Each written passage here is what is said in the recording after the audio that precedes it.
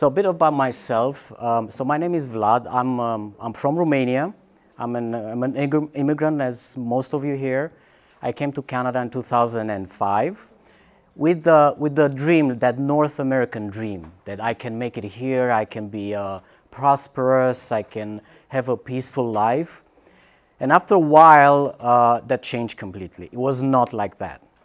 I'm an economist by profession, so I still have a day job. I have to go to work, so that pays my bills. But on the side, I realized that I have to do something for the same reason that Fred was telling us stories. So as an economist, I will tell you something completely different, but about the same thing.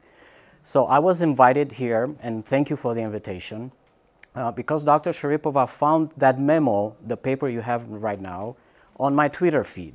So that's like a proclamation that I wrote and that I gave to the local candidates at the recent elections, and I put it into the hands of Jagmeet Singh. Probably you know who he is. So now he cannot unknow the word degrowth. So I will talk about degrowth for about 20 minutes. I will tell you what it is and how we can actually save the world using this methodology. And you will see how my presentation will link with Fred's stories in just a moment. And I promise I haven't seen his presentation before. Okay, so I will try to answer 5 questions. So first, what is degrowth? How we can live within the limits of Earth? Can capitalism offer solutions? What does degrowth offer in opposition to capitalism? And how we can get to that degrowth society? So 5 questions. So degrowth is a planned and democratic reduction of production and consumption in rich countries, this is very important, to lower the environmental pressures and inequalities while improving well-being at the same time. So degrowth is not the opposite of economic growth as we know it right now, but rather a call for sufficiency. That sounds very much like what Fred was saying. So degrowth is prosperity for all humans within planetary boundaries. So the theory of degrowth is the culmination of 50+ years of research in ecological economics and related sciences. So this is like a definition for what degrowth is. Essentially comes from physics. In the 60s, there was an economist that invented what it's called bioeconomics. So he linked physics with nature. So he made a connection between two and found that there's an unbreakable link between nature and physics. So we have to keep that in mind. Degrowth is science, so it's not ideology. So what I mean by those planetary boundaries. So here's how an economist looks at the same question Fred was posing. So at the top in the brown area, that's where most rich countries are. We overconsume, we take too much from Earth. However, about 4 billion people, they are here under underconsumption. They have not even reached a level where they can have a decent life. So what degrowth proposes is to bring everybody in the middle. That it's called the FAIR consumption space. So us in the rich countries, we have to decrease our consumption and extraction of resources from the Earth, and the people in the global South, they need to improve their well-being. So we all meet together in the FAIR consumption space, which covers all aspects of human activity. So everything that we do, from housing, food, leisure, services, consumer goods, and transport, all of that has to be in that reasonable space in the middle. Another way to look at the same problem is this circle. Do you remember what Fred showed us? There was a slide where nature looked like a circle, where human was not at the top of the pyramid. So this is very similar to that. It's the same idea from the eyes of an economist. So it tells the same story that humans have to sit in that green area here. So we all have to go there. We have to increase our social foundation, meaning all those items that you see inside the donut, all those needs have to be met for all people. And then they go into the green area and they do not pass the ecological ceiling, which is what Mother Earth is telling us. That is the limit by how far you can go. So we have to stop there. If we pass the ecological ceiling, we have all those problems that you all know, from climate change, ocean acidification, the degradation of biodiversity. All that happens when humans go beyond the ceiling. So we have to stop at the ceiling and meet in the middle. So this is called a doughnut. It's a doughnut economics. It was created by economist Kate Raworth. She also has a book about this. The second question, how we can live within the limits of Earth, is a very difficult question, because this graph shows where we are right now. An average Canadian at the top today consumes 14 tons of CO2 equivalent emissions per person per year. So that's how, this is the average Canadian. And it doesn't mean you in the room, but on average it takes the entire population and divides it by how big the population is. So scientists are telling us that we have to get to 2.5 tons by 2030. So from 14 to 2.5. So this is the limit where we have to go in 8 years. So this report looks at consumption in several domains. So at food, housing, transport, goods, which is the things we buy from Costco, Walmart, everything objects, leisure and services, that includes the vacations we take, everything that's included there. So look at housing alone. So only housing has an average footprint of 3 tons per person per year. Only housing. And we need to get to 2.5 for all emissions in 8 years. This is a tremendous change for Canadians. And I have to say, as an economist, it will not happen. It's impossible to happen, but we need to know what the targets are. And we need to get to them as fast as possible. And also by 2050, we need to get to 0.7 tons in total per person per year. So why these targets? So these targets are created so we keep the global warming under 1.5 degrees Celsius. And why the warming matters? Because all the problems we saw in the previous slide.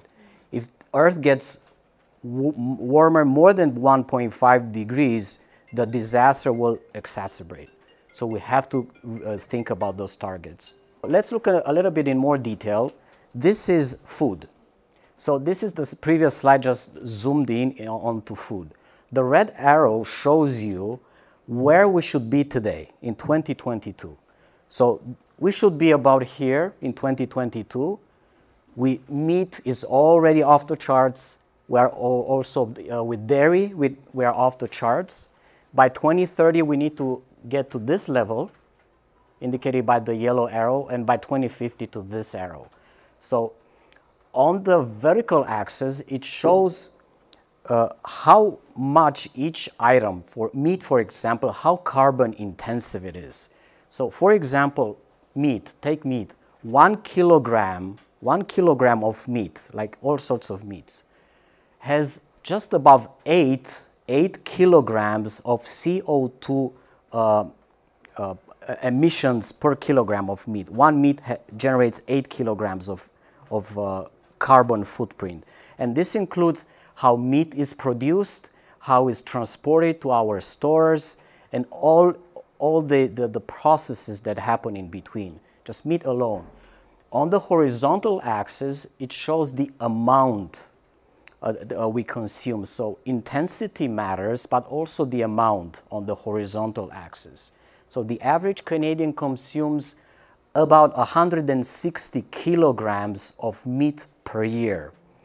It's a lot if you look on the right side at Indonesia. So they do have a high intensity in meat consumption, but see the width of their consumption, they consume much less. So taken both together, the total footprint is much higher in Canada than in Indonesia per person. And Indonesia has a population of over 100 million people. Canada has 38. So, and other foods, all of them have a carbon footprint with different intensities and different quantities, so all of them matter.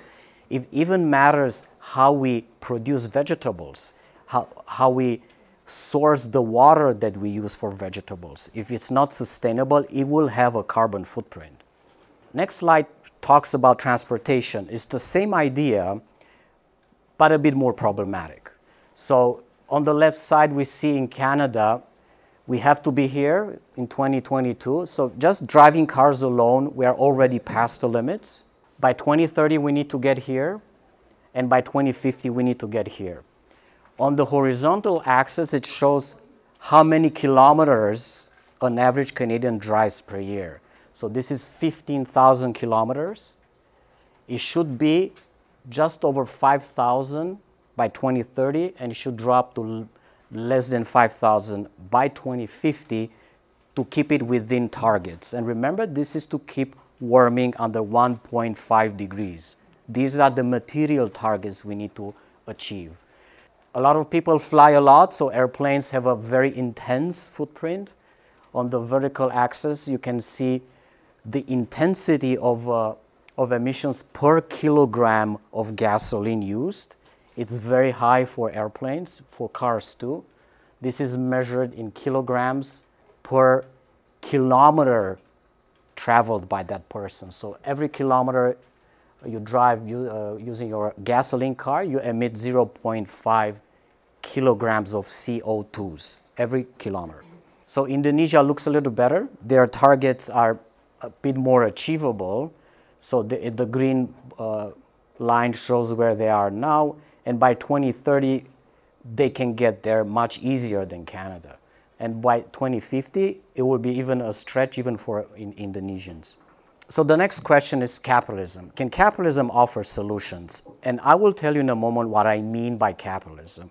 Essentially, is the economy that created all the problems Fred was talking about. It has a name, and we have to say the name of the system that generated all these problems. And I will keep talking about it. Capitalism has generated a lot of wealth in the past 400 years, but not for everyone. And you will see here in a moment how that wealth is distributed globally among about 8 billion people. So see, as wealth progresses, it shows you how many people have that much wealth. Take a look at the horizontal axis. 50% of the population of Earth owns just 2% of total wealth.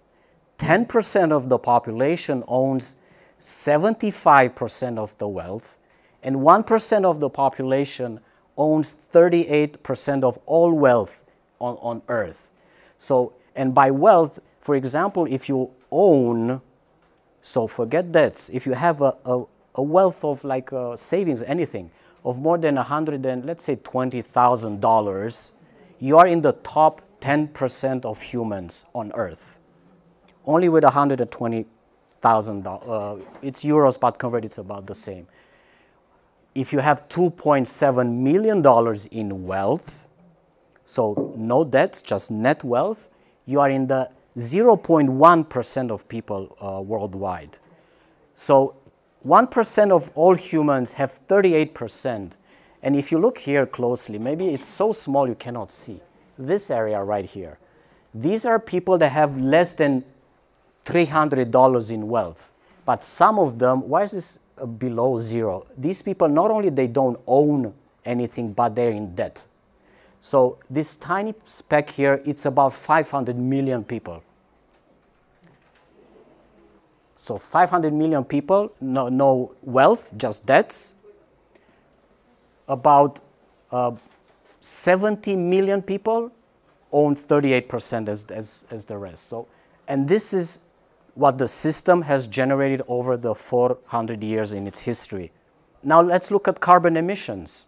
So we take the same people. The blue spike there, the blue tiny hill, these are the people in Canada and North America. The height of that hill shows how many people are in this region. In sub-Saharan Africa, the height is much higher. But in that blue line at the bottom, you can see what I talked about in a few slides before, the emissions per person. So 1 billion individuals emit less than 1 ton of carbon emissions per year, but people in Canada, in North America in general, those in the blue area, so that's the average of 14 tons I told you about, but see how it spreads? It starts, so these are the poor Canadians here that emit only 4 tons. Poor Canadians emit this much, but if you slide to the right, we go into 30 tons, 58 tons, and over 100 tons per person. So if you take a millionaire that golfs a lot and flies in private jets, that's where they are. And 7 million humans on Earth emit on average 130 tons per year. That's beyond a disaster. So remember, an average Canadian has 14. Those 7 million people emit 10 times more than the average Canadian. And the average Canadian already was a disaster. That's the damage that wealth and inequality does to Earth. This inequality spreads all over the spectrum of life, not just wealth in money, but also in emissions. There's also inequality. In 2015, the rich countries, also known as the global north, is a nice way to say it, appropriated. But essentially, they stolen from the global south 12 billion tons of embodied raw material equivalents. What does that mean? So if you take lithium from Africa, you ship it to China to make iPhones. And then that phone comes to Canada and you buy it. So all across this travel of that lithium ore, you have emissions. The tanker that transports lithium to China emits. Production itself emits. So if you take all those emissions in the entire chain, you embody them, you put them all together, and you get 12 billion tons that the North, the rich countries, have taken from the South. Let's move further. The North has stolen 822 million hectares of land. So that's like a corporation goes to Africa, even Chinese corporation, and they just buy a lease for the land to exploit whatever resources they find wherever in Africa, South America. So that's land that's taken for the benefits of production and for the benefit of expanding capitalism that the South cannot use for its local population. All those materials fly the countries and go to the North to make us clothes and gadgets. So the North has also taken, exajoule is a very high number. It's a lot of energy. So that counts fossil fuel, anything that can be extracted and moved in energy. They have taken 188 million person years of embodied labor. So what does this mean? If a sweatshop in South Asia makes t-shirts for us at 0.5 cents per hour, that's how much a child gets paid in Southeast Asia. That's labor that was not paid by, I don't want to name names of brands, by a famous brand in North America who sells the same t-shirt for $30. So that difference is what the capitalist takes, and it's the same difference that it's stolen from the person who worked and created the goods for us. And it's not just t-shirts, even iPhones, they follow the same psychology. Labor is exploited in the global south for the benefit of consumption in the global north. If you put a value on all these things that are taken by rich countries, you get to $10 trillion in 1 year alone in 2015 when this study measured. But they look at this drain or theft, how I call it, since 1990, and the total is $242 trillion of valuable goods and work that was taken from the South for the benefit of a luxurious lifestyle in the North. So I'm telling you these numbers not to make you feel guilty, because you are not. It's those 1% that spend too much and have a luxurious lifestyle, they cause these extraction and exploitation. This is equivalent of a quarter, 25% of the GDP of all the rich countries. So a quarter of our economies is based on stolen material and goods from the global south. And now we wonder why they are poor, why they are developing countries, because we stole from them. And on the right side is just showing you in a bit more detail the ratio of how much is stolen, which is in the darker gray area at the bottom, which are imports from those countries. And at the top is how much we give them, in how much they import from us. There's also a big discrepancy there. I was telling you about what capitalism is. On the left, you have capitalism, and on the right, we have the economy that degrowth wants to offer. So surprisingly, it looks very much like the same circle we saw in Fred's presentation. Capitalism is based on this very strong relation between ownership, power, and capital. Have you ever wondered why somebody who owns shares in a company has one share, one vote, instead of one person, one vote? Why does a share give a vote? So this concept of capitalism is alien to the stories Fred told us, and it's something that has to be changed in order for us to change the economy. And this is what degrowth proposes. The well-being economy creates that balance between limits of Earth and well-being for everyone. It builds that green circle of prosperity. It's all about balance. Sufficiency for everyone, but nobody goes into excess. That's the whole idea. It's very simple. So we need to replace this one with that one. That's the revolution that degrowth is proposing. So degrowth offers a lot of policy proposals. There are so many, I will not read them. I'll just show them like film credits for a few seconds, and then I will just cover my favorite ones. So it covers all aspects of human life. Don't bother remembering all of these. Let me just keep to the most interesting ones. So let's say in Canada, these are my top 5 degrowth proposals, which can make the beginning of the transition towards that well-being economy. So imagine how life would look like if you worked only 20, 21 hours per week instead of 40 hours per week. You had half of that work time available for you for your family or to create meaning for yourself. Imagine how life would look like if you had a universal basic income. Let's say for $2,000 per month, unconditional, whether you work or not, you would get that much money for the rest of your life. You don't have to ask for it, it's guaranteed. It's something like the CERB during the pandemic, but forever. So a lifetime CERB. That's called the universal basic income, and it's being talked about now in the Senate. So it's very plausible it will happen very soon. So keep an eye on that one. Universal basic services. So imagine what if all the basic services we needed for life, to have a decent life, from transportation, health, education, housing, food, will be considered as a human right, not a commodity, not something that you buy on the market. Housing as a human right.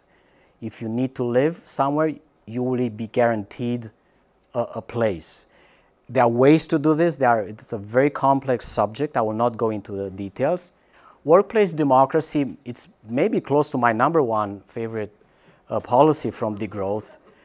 So capitalism has taught us that we have to accept a pyramid of power where instead of a king, we have a CEO at the top. And below him is a pyramid, so he tells everyone what to do, what to produce, how much to produce, and all those orders have to trickle down to the peasants at the bottom, the workers who have to obey the king at the top.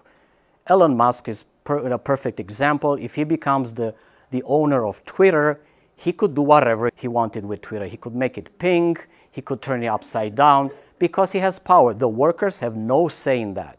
So degrowth is suggesting to put democracy at the workplace. Just like we elect politicians for a term, so should we elect managers, executives, directors. So power will be with the people at the bottom. They will be responsible to the workers, not the opposite. If a manager fails in their duty, the workers will terminate their mandate. And it so goes all the way to the top. Workers will, by consensus, they will decide what to produce, how much everyone gets paid. It will be a conversation about salaries, how much is too much, how much is too low. 5 minutes? Thank you. And the last policy is having a maximum of income and wealth. We should not have billionaires or multimillionaires. One economist suggests that the maximum income, for example in Europe, should be around $100,000. Nobody makes more than that, and that's the end of story. And in terms of wealth, about, let's say, $3 million. No, well, yes, it sounds like. I will get to how it can get done. There are a lot of ideas from Degrowth at many levels. So for communities and also at the state level. So these are just a few ideas that already exist in various places around the world and are very successful. Even here in Toronto, there's a transition town organization that has 5 projects along the lines of degrowth. They are mostly focused on food provisioning, people sharing gardens in their apartments, on porches, on lawns. There's a network of sharing. So there's a way of building resilience parallel to the system we have right now. You can create a currency like money different than the money that the government gives. It's called an alternative currency, but don't think about Bitcoin. It's very different. It's a currency created by the community to serve the community. Circles is just one example. That's their website, where people can pay each other a basic income based on trust. So if you trust your local business, you go to them. Let's forget the dollar. We build a community. We move to circles. I promise I'll come to you and buy from you. The system will give us a basic income in circles, which we can spend locally. We help them. We are also helped because in return, we offer other services that they need. So that's one way to create an alternative to the current system. You can have tool libraries. We don't have to buy tools anymore. We can share pretty much like Home Depot, but it doesn't have to cost anything. We can build a system where we can share tools that we don't need all the time. So they don't just sit in our house. Maybe somebody else can use it. So that's decreasing consumption and waste, pretty much. I don't have time to cover all those. There are many other good examples. Maybe later, or you can reach out to me. I can tell you about them. So at the level of individuals, this is what individuals can do. This is what communities can do. This is what governments can do. I have to stress this. This is extremely important. If a local community has some initiatives of a resilient alternative lifestyle or something that builds solidarity, it's important, but it's not enough.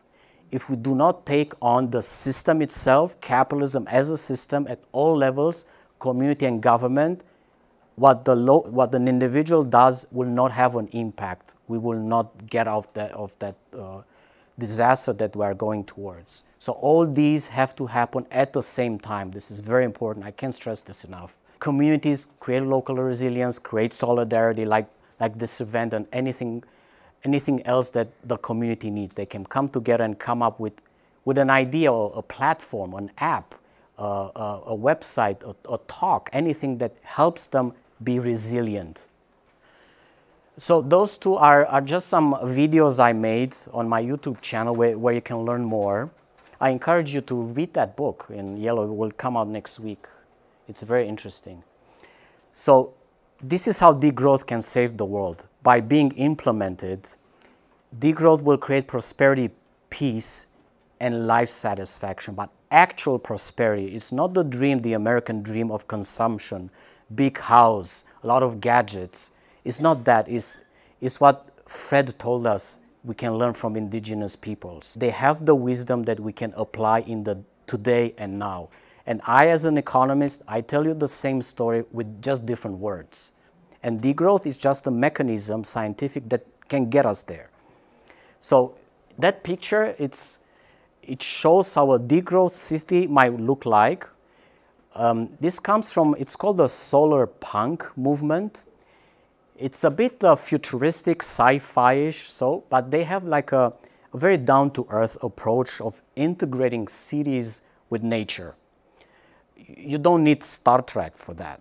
So that can happen today and now if we change the system that we live in. And degrowth is the methods, the tools that can help us get there. That's it for me. Thank you.